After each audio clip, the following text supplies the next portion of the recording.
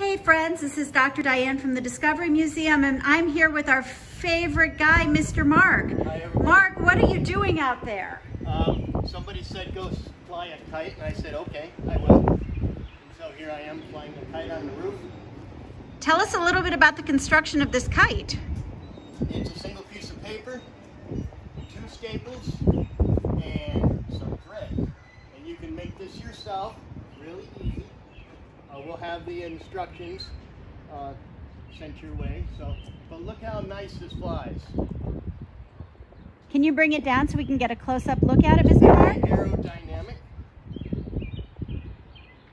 and it's very acrobatic as well. Okay, 1 square piece of paper, folded only halfway down, stapled a little way. We got to keep these round. These are your nostrils, your air. This is technically an airfoil, is what it's called. But notice how the curves are nice and smooth. If you don't have staples, can you use tape? No. Staples is what notice how the string is to the staple. It'll tear right through tape. Okay, and if you don't have string, can you use yarn? No. What if thread only? Thread only. Yeah, yarn is too heavy.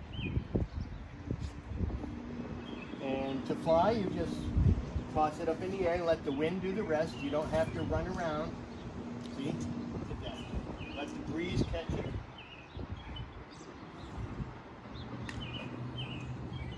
During the summer, I fly these in Old Town on the street corner, and people will slow down to take a look at this guy flying these little paper kites.